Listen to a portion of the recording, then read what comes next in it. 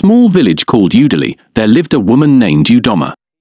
She was known throughout the village for her kindness and the magical pot she owned. This was no ordinary pot, it had the power to bring back the dead. Whenever someone in the village was sick or had passed away, Udomma would use her pot, and miraculously, they would return to life, healthy and happy. The villagers loved Udomma for her good deeds. They believed she was a blessing to their community, sent by the gods to protect them. Every time a miracle happened, they would dance and sing, thanking Udomma and her magic pot. However, Udomma held a deep secret that no one in the village knew about. While her pot could restore life, it also had another power, a darker one. Every time Udomma saved someone with the pot, she would secretly take something very precious from them, their destiny. The magic pot would transfer the person's good fortune to Udomma, making her stronger and more powerful. Udomma knew this was wrong, but the temptation was too great. She loved feeling powerful and important. As the years went by, she collected the destinies of many villagers, and her own fate seemed to shine brighter than ever. One day, a curious young boy named Chike began to suspect something. He noticed that even though people came back to life, they seemed different afterward. They were healthy, yes, but their eyes lacked the sparkle they once had. Chike decided to watch Udomma more closely. As Chike spied on Udomma from behind a bush one evening, he saw her performing the ritual with her magic pot. He watched in amazement as a soft light left the body of a sick man and was absorbed by the pot. The man woke up, healed and oblivious to what had just happened. Chike knew he had discovered Udomma's secret. But what should he do? Could he confront Udomma by himself, or should he tell the other villagers? He was just a boy, and Udomma was respected and powerful. Chike was afraid, but he also knew that this secret was too important to keep to himself. As Chike pondered his next steps, Udomma continued her rituals, unaware that her secret was no longer safe. Chike wrestled with his thoughts all night. By morning, he had made up his mind to confide in his grandmother, Neka, who was known for her wisdom and fairness. Carefully, he explained everything he had seen, hoping she would believe him. Neka listened quietly, her face showing no emotion. When Chike finished, she sighed deeply. "Chike, this is a heavy secret for such young shoulders," she said softly. "But I believe you. We must think carefully about what to do next. We cannot accuse Udomma without more proof. The villagers love her, and they might not listen to us." Neka and Chike agreed to gather more evidence. Over the next few days, they discreetly spoke to other villagers, particularly those who had been healed by Udomma's pot. Slowly, they started to notice a pattern.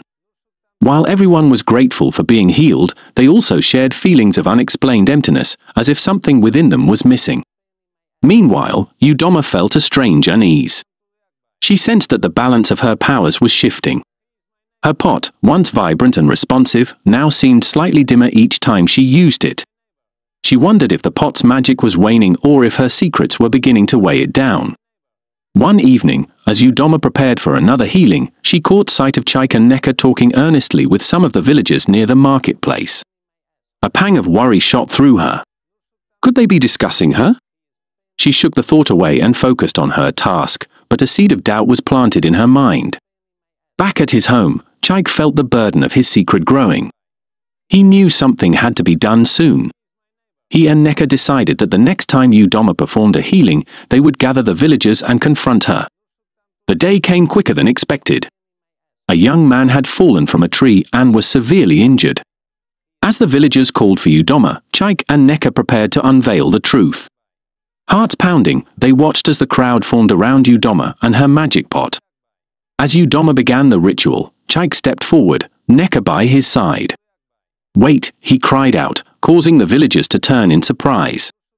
"There is something you all must know about the magic pot and what it really does." The village fell silent, all eyes on Chike and then slowly turning towards Udomma, waiting for her response.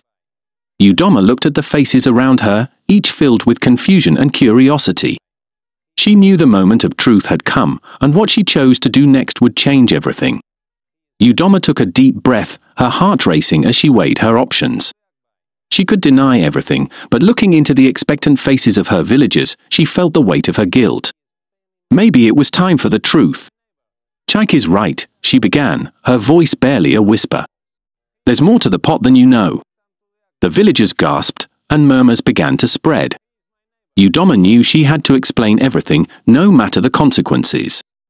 As she prepared to reveal her secret, the air was thick with tension, and the village of Udele braced for the shocking truths that were about to unfold. Udomma stood before her fellow villagers, each of whom looked back at her with a mixture of shock, curiosity, and a hint of betrayal. She took another deep breath, steadying herself to continue. "The pot," she began, her voice stronger now, "it does bring back your loved ones, heal your sick, but it also takes something in return." A collective murmur rose among the crowd. Eyes widened, and whispers spread like wildfire. Udomma could feel their confusion and fear, but knew she had to finish what she had started. "It takes a part of the person's destiny, their potential, their future joys, and it gives them to me," she admitted. Her eye scanned the crowd, meeting the gaze of those she had healed, who now looked back at her with a dawning understanding and sadness. "I never meant for it to start this way, but once I realized what was happening, the temptation of the power it gave me was too strong." There was silence, then an old man stepped forward. "Why, Udomma? Why betray our trust?" Udomma's shoulders slumped, the weight of her secrets finally bearing down on her. "I was afraid," she confessed. "Afraid of growing old and weak, afraid of being helpless. This pot, it promised me strength and security. I thought if I was strong, I could protect you all better. But I see now the cost was too high." Neka, with a sympathetic yet stern look, joined Udomma in the center of the gathering. "What is done," she said to the crowd. "We must decide how to move forward. Udomma has wronged us, but she has also confessed and helped many in need." The villagers murmured among themselves, grappling with the revelation and its implications. Some spoke of forgiveness, while others felt betrayed and demanded justice. As the debate grew heated, Chaik, who had been quietly observing, spoke up. "Maybe there is a way to fix this," he suggested. Everyone turned to listen. What if the pot can give back what it took? What if Udomma can reverse the spells? All eyes then turned back to Udomma. She pondered Chaik's idea. The magic of the pot was deep and ancient, but perhaps there was a way to restore what had been taken. I do not know if it will work," she said cautiously. "But I am willing to try, to undo what I have done, if you are willing to give me the chance." The villagers were silent as they considered this. The idea of having their destinies returned was appealing and offered a path to healing the wounds of betrayal. Finally, the village elder spoke, his voice resonant and commanding attention. "Let this be a lesson to us all about the dangers of unchecked power and the value of transparency," he declared. "Udomma will attempt to restore what was taken. During this time, she will be watched closely by a council, including Chaik and Neka, to ensure she fulfills her promise." Udomma nodded, accepting the terms gratefully. The task would not be easy, and the road to redemption long. But for the first time in many years, she felt a true sense of purpose that wasn't tainted by deceit. As the villagers dispersed, discussions continued into the night, a community shaken but taking its first steps toward healing. Meanwhile, Udomma prepared for the most important task of her life, wondering about the magic's reception and the true depth of her pot's powers, which she was about to test. The next morning, under the watchful eyes of Neka, Chaik, and a few appointed villagers, Udomma began her preparations. She knew the task ahead required not just her knowledge of the magical arts, but also a deep connection to the spirit of the pot, which she had misused for so long. Udomma gathered her materials, each one a symbol of restoration and balance: fresh spring water, leaves from the sacred baobab tree, and petals from the forgiveness flower, which bloomed only once every year, known for its powerful healing properties. The villagers watched, a mix of skepticism and hope in their eyes, as she carefully placed each item into the pot. "Magic of old, powers that bind," Udomma chanted, her voice steady and clear. "Return what was taken, restore what was lost." The air around the pot shimmered with a gentle glow, the waters stirred, and the leaves and petals dissolved, their essences merging with the magic. As Udomma continued her incantations, the villagers felt a subtle shift in the air, a change that was hard to describe but impossible to ignore. It was as if a heavy blanket was slowly being lifted from their shoulders, a sense of lightness filling their spirits. Days turned into weeks, and each session with the pot seemed to bring more change. Those who had been healed by Udomma before reported feeling dreams of possibilities and futures they had never imagined. Old talents and joys began to resurface, and a renewed sense of vitality spread throughout Udele village. However, the process was not without its challenges. Each session drained Udomma, leaving her weaker as the pot demanded more from her than she had anticipated. It was a steep price for her misuse of its powers, a physical toll that mirrored the spiritual and emotional restitution she owed her community. During these times, it was Chaik who often stayed by her side, offering support. "You're doing the right thing, Udomma," he would say during her moments of doubt and exhaustion. "It's hard, but it's worth it." Udomma smiled weakly, grateful for Chaik's kindness. "I hope they can truly forgive me one day," she murmured during one particularly difficult evening. "They will," Chaik reassured her. "They see your effort, your change. And they feel the differences in themselves. Trust takes time to rebuild, but it will come." As the weeks turned into months, the village slowly transformed. The air buzzed with new projects and revived ambitions. Children played with renewed zest, and elders shared stories of dreams that felt more vivid by the night. Yet, the true test was still to come. The final session was approaching, where Udomma would attempt to fully restore the last of the taken destinies.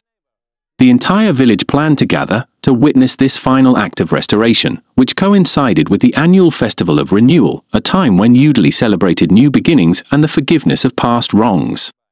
As the day drew near, Udomma felt a mixture of anticipation and fear. She knew this would not just be the end of her redemption process, but also a new beginning for herself and for Udele. How would the pot react when all was restored? What would happen to her? These questions lingered in her mind as she prepared for what would be the most significant moment of her life. The villagers, meanwhile, discussed the upcoming event with excitement and a bit of anxiety. Many wondered what changes the final session might bring and how it would affect their lives moving forward. They talked about Udomma, too, some with admiration for her courage, others still with a hint of resentment for her past deeds. As the Festival of Renewal dawned, Udele was alive with energy and expectation. Decorations adorned every home and pathway, colorful fabrics hung from the trees, and the aroma of festive foods filled the air. Everyone sensed that this was not just another festival, but the beginning of a new chapter in the village's history, one that would be remembered for generations to come. As the sun rose on the day of the Festival of Renewal, Udomma woke early. Her heart was a tumult of nerves and hope. She dressed in a simple white robe, a symbol of purity and a new start, her hands trembling slightly as she prepared for the day's pivotal event. She walked out to find the village already bustling, children laughing as they ran between stalls laden with crafts and sweets, their parents preparing seats for the day's ceremony. Neka approached her, a reassuring smile on her face. "Today will be a good day, Udomma," she said, placing a supportive hand on her shoulder. "Your hard work, your dedication, it hasn't gone unnoticed. Whatever happens, know that you have already changed many lives for the better." Udomma nodded, taking a deep breath. "Thank you, Neka. That means more than you can know." Together, they walked toward the central square, where a large circle had been drawn around the magic pot, now sitting solemnly on a pedestal draped with vines and blooms. The villagers gathered, forming a wide ring around the area, their voices hushing as Udomma approached the pot. Chaik stepped forward, carrying a small bowl filled with the last of the sacred ingredients needed for the final restoration. He handed it to Udomma, their eyes meeting in a silent exchange of solidarity and hope. Udomma took the bowl, her hand steady now, and poured its contents into the pot. The air seemed to pulse with energy as she began her final chant. "Spirits of past and future, hear my plea. Restore what was lost, set the final threads free." As she chanted, the water in the pot began to swirl, glowing with a radiant light that grew brighter with each word. The villagers watched, spellbound, as the light enveloped Udomma, wrapping her in a cocoon of shimmering energy. The intensity of the moment grew, and just as it seemed the light would become unbearable, it exploded in a brilliant flash, sending a wave of warmth cascading over the crowd. A collective gasp rose from the villagers as they felt a deep, profound shift within themselves, the full restoration of their destinies, their potentials now completely untangled from Udomma's previous enchantments. As the light dimmed, they looked eagerly to the center of the square, where the glow faded to reveal Udomma, standing unharmed but visibly changed. Her eyes, once a deep brown, now shimmered with flecks of gold, a visible sign of the magic she'd wielded and the price she'd paid. Silence held the crowd for a long moment before the elder stepped forward, his voice echoing through the hush. Udomma has fulfilled her promise to us.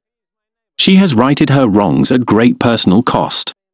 Let us now embrace her once again as one of our own, not in shadow, but in light. Cheers broke out among the villagers, a sound mixed with tears and laughter, as they surged forward to envelop Udomma in embraces and gratitude. The festival resumed with a renewed spirit, the music louder, the dances more spirited, and the food somehow tasting sweeter. As the celebration continued into the evening, Udomma felt a peace she hadn't known in years. She realized that the village's forgiveness had gifted her something far greater than she had ever granted them, a second chance, not just at magic, but at life itself. And while Udomma knew her journey of redemption was far from over, and that new challenges would arise as she navigated her redefined role within the village, she also knew she faced this future not alone, but with the support of a community that had learned to trust her again. The festival of renewal ended under a canopy of stars, the villagers feeling the joy of their reclaimed destinies. As they dispersed to their homes, hearts full and spirits high, Udomma stayed back, watching the stars and contemplating her new path.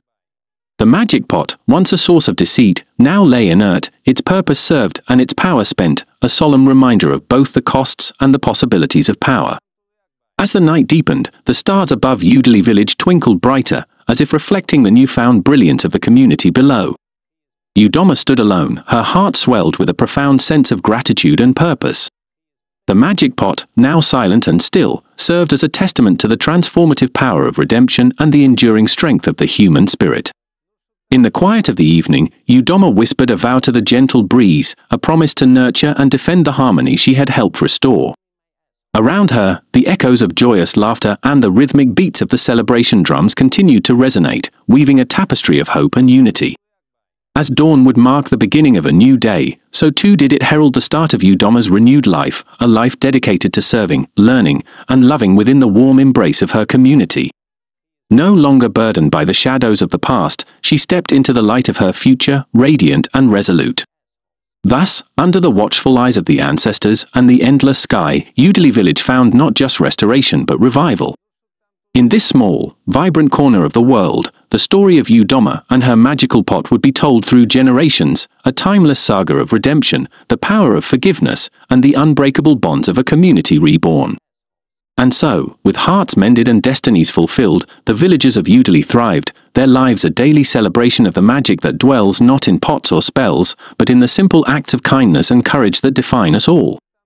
In the end, they discovered that the greatest magic is that which transforms the soul, weaving tales not of individual glory, but of collective triumph and everlasting peace.